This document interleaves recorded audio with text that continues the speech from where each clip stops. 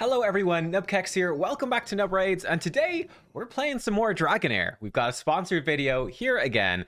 I've been playing this game now for 2 weeks since the first one, and I've been having a ton of fun. And I'm going to be showing you basically the most important champions that I've got so far and how that has like shaped my game. It's gonna be pretty fun. Couple of things to cover before we dive in. You can find the link in the description and probably a pinned comment down below where you can actually go and download the game for yourself. It's available lots of different places. The Epic Game Store, it's on Steam, on PC, Mac, iOS, Android for mobile devices as well. So lots of different places where you can play it. I'm currently playing it on my PC, on the PC client, as you can see, which is just fine and dandy and lovely. And of course, one of the coolest things, super important to me, I'm editing this in, I actually forgot to mention it the first time, but it's completely cross-platform. It means you can be playing on your PC, then go, oh, cool, well, I want to go for a walk, then turn off your PC, hop onto your phone, and play on your phone, right? Cross-platform, hop between all these different places to play.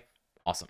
Now, the launch of the game seems to be going really well so far, actually. It's been over 5 million downloads in the less than a month since the global launch. It's been #1 in the leaderboards for 13 different regions. So, yeah, the game is doing well, and I'm excited to see where it goes. I saw this is very cool over on their official Facebook, right?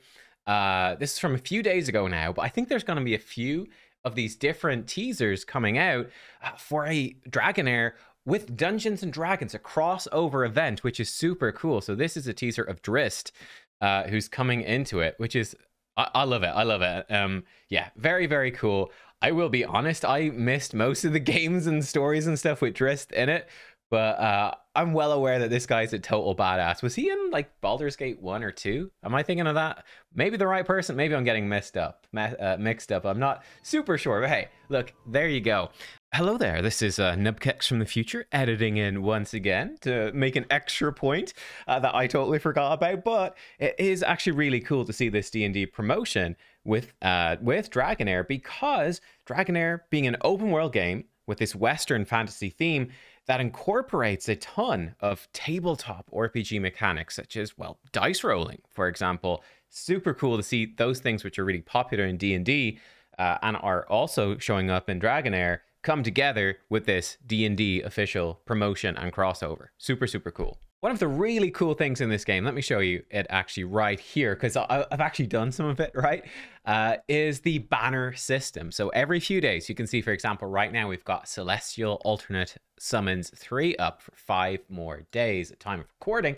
And you can see this over here. If we come to the events tab, right, oh, I'm in the way, you can click this upcoming events button and we'll actually show you like upcoming things, right? So for example, the D&D crossover, it's coming on the 17th. There's going to be Celestial Alternate Summons 4, Imperial Shadows recast after that, right? There's a whole bunch of different events coming up, which is awesome. Well, one type is the summon event. So over here we go. The way this works is really cool, right? These are the legendary champions that are available in this summon pool. These are the epics in the summon pool. And these are your chances. Now, the 35th summon guaranteed to be a legendary, 7th guaranteed to be an epic. You can pick one of these legendaries to be your blessed summon, which is what I've done. I've picked this guy over here. Let's check him out. I decided I've got a lot of fire heroes and poison heroes, so I thought that Jorn would be a really good pick. He's coming in. Let me move me again. Got Seeker of Truth. It takes less fire damage. When he takes fire damage, he can get ultimate energy. Sick. And he can also boost allies, give them defense up as well. He can spray flames. This is super cool. A flamethrower move. He can spray flames, doing fire damage with attack penalty too. Though he can do fire damage to himself. That's okay, because he takes reduced. And then he's got Unique Bomb. Does fire damage to enemies in range, reducing their ultimate energy and dispelling all of their buffs. This is so sick. This would be amazing. Like actual game changing for my arena team. I would love this so much. Just completely mess up the enemy strategy. So I thought he'd be really strong. And like I said, I've got a lot of fire heroes. There's like this guy's a fire hero as well. He'd be a good choice. Casper, the Maniac Whiteface. He looks super sick. Gains Absurd Charade upon an ally's wild check. So wild is like a fire hero specific thing. Very cool. They can do extra damage with their wilds, right? He's throwing damage, doing cool stuff. I thought another one, you guys might recognize her.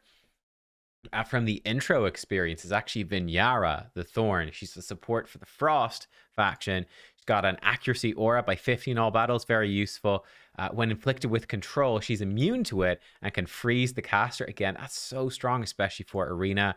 Gives shield and defense up 2 to the hero and the ally with the lowest current HP on a short cooldown. Very big defensive move. Then Frozen Spike does cold damage to an enemy, dispels all their buffs, reduce their ultimate energy by 100%. 100 just completely resets that thing with a 100% chance of doing frozen for 5 seconds and attack penalty 2 for 10. Again, obviously insanely good in Arena. A lot of the bosses I think are going to be not susceptible to frozen, but fully pushing back their ultimate energy and doing attack penalty 2 is a game changer. So she's insanely good. But you get to pick one, slap them in there, and your chance to get them is just going to keep stacking up. Let me see. It's down here, I think. Yeah, after summoning a non-blessed legendary hero, the chance to obtain a blessed one increases to 2 times, 4 times, 10, then even 20 times the initial rate, making it just exceptionally likely you're going to get them. This is a great system because it lets you target a particular champ that you want. You come in and you pick your favorite from all of these. You go, that is my favorite. That's the one I want to target. And then the more that you summon, the better a chance you have of getting them. It's, yeah, it's cool. It just scales up and it means, yeah, it means you can target them, which is super cool. So there you go. And which ones have been the best for me? I do have a couple of legendaries. I haven't actually bought anything. This is just, I've honestly been pretty lucky, to be honest with you. We'll come back to those in a second. I think the first champion to talk about, obviously, is the Traveler. This is your character that you create yourself. The reason that they are so good is that you can freely switch them between these different elements, ice, fire, and lightning. And the reason that that is so important, I got to actually put on a bit of gear back again. It falls off when you switch because you've got like element exclusive stuff, is that when you are doing areas like, for example, if I come over... Okay, over here, if I want to do the flame domain, which you need to do to get the materials to upgrade the ranks of your fire heroes. I mean, if I just jump in and I show you, I'm probably blocking this. Yeah, I am. If I move over here, right, fire and poison damage taken is reduced by 60%, and damage dealt to fire and poison heroes increased by 60%. If I go up, I think that increases. Yeah, it goes up to like 90%. So in other words, like your fire and poison heroes are going to do 90% less damage and take 90% more. Basically, don't use them for the fire domain. So it kind of means you need at least a couple of different teams, right? If I want to upgrade, I've got lots of good fire heroes and poison heroes. I can't really bring them in here, but I need to do it. So you have to build up multiple teams. Well, that's where the Traveler is great. I can go, okay, he's a fire. I'm using him as fire mostly. I can switch him over to ice. Now he's in an ice team, and that will really help me going into that. Also in PvP, it levels up your champions to be equal to the level of your Traveler, which is massive in the arena. Really lets you experiment very much so with your champ. So I love that. That's super cool. But Traveler is amazing. He's basically a damage dealer, right? He's doing AoE damage. He's got single target damage. When he is in lightning mode, you've got more crowd control, like you can stun enemies. Frost mode, you actually bring a shield for your team. So there's a sort of a variety there, and you can switch it up on the fly as much as you want. There's no limitation, so he's super valuable. This rare is absolutely brilliant. This is probably my favorite rare champion in the game, Sigrid. She is so good. Basically what she does, her passive, gains 25% ultimate energy whenever an enemy with a debuff dies. And then her ultimate is a big poison damage hit. Hits really hard to an enemy, but it hits every enemy inflicted with debuffs as well. So if you've got a team that's putting loads of debuffs out there, every single time an enemy dies, it starts supercharging her ultimate, getting it out faster and faster. And this just smacks so much AoE damage. Like, my Traveler, he does 660% attack damage with his AoE, right? She's doing 820%. It's way more.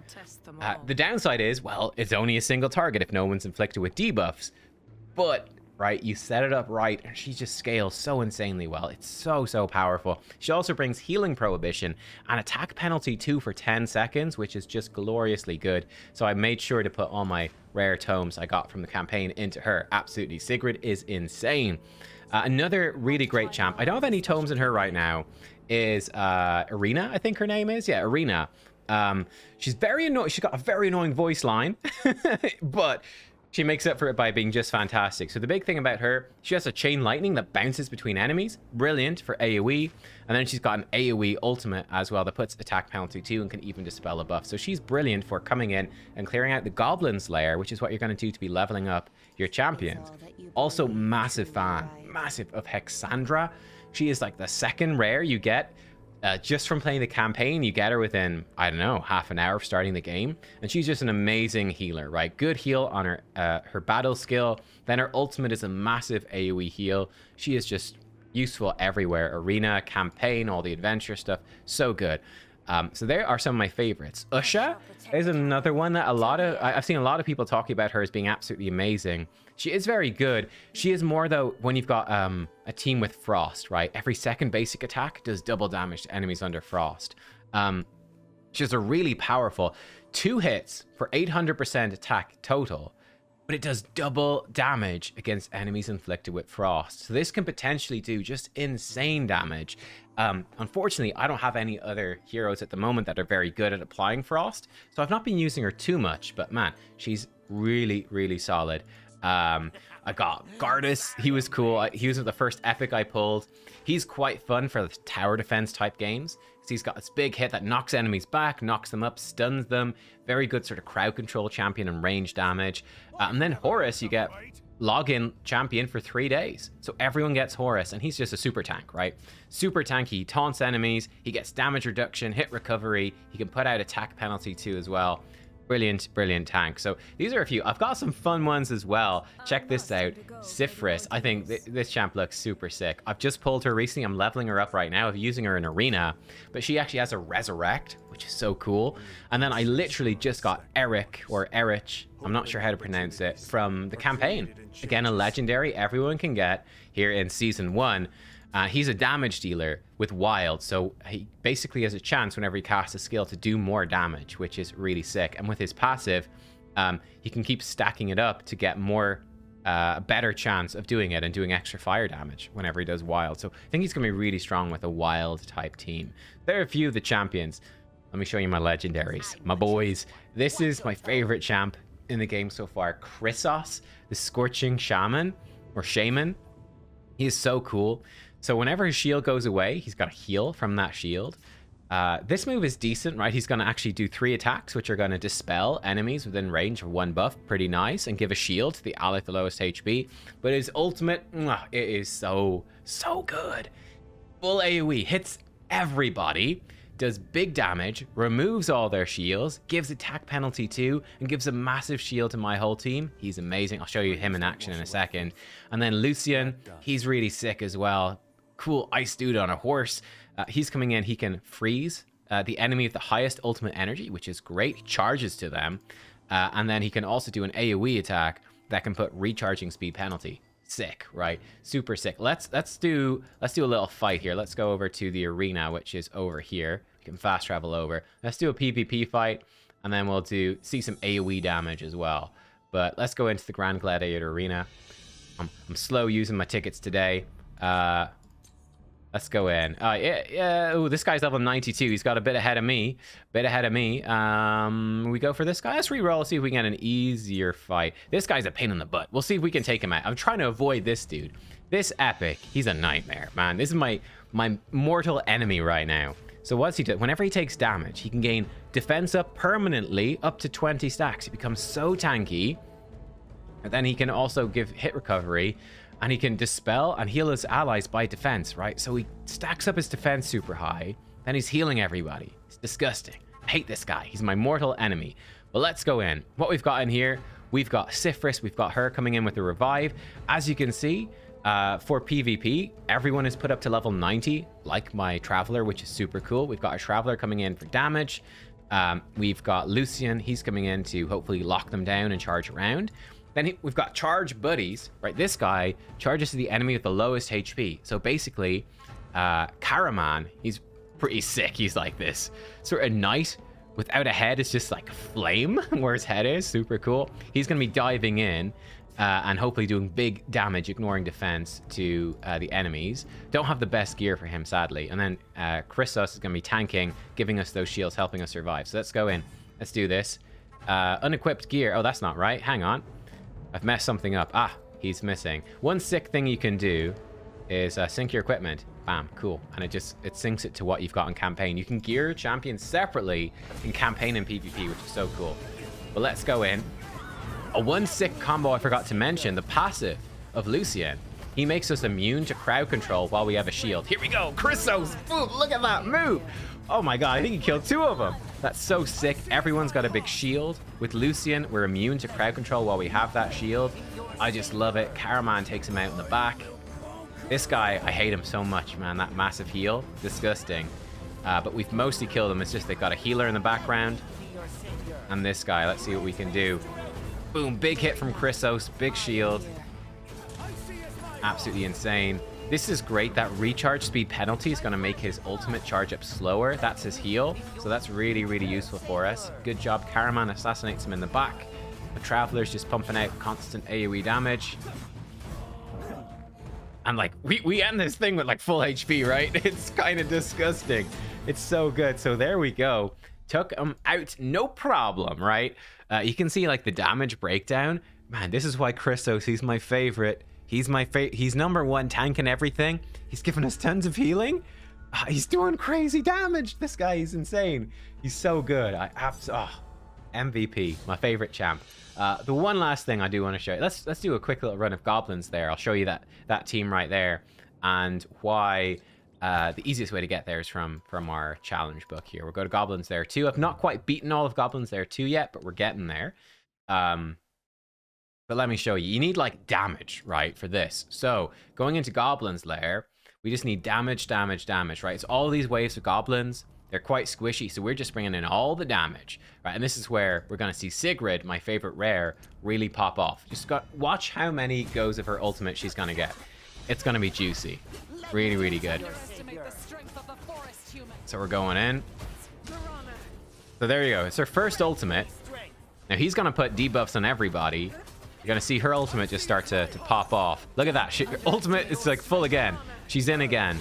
We haven't seen her do an AoE yet, but hopefully we'll get that to line up soon. It all sorts of varies, depending on how things go. Go. If they survive, she should pop off. Here she goes. Bam! Takes out a bunch of them with the AoE. It's so sick. And look, her ultimate's good to go again. There she goes again. She's off again. She's like firing ults off twice for every one that everyone else fires off. If not more. She's so good. She's so good. They might sync up here again. Debuffs them all. She follows up. Beautiful. Beautiful. It's such a cool synergy. It's so cool. But yeah, I love it. Our goal with this dungeon, by the way, is to beat it as fast as possible. I'm not at this level able to beat it in 50 seconds yet for the best reward. But I think I can, for super lucky, maybe beat 25. I don't think we're quite there yet in terms of consistency. Yeah, we shall see.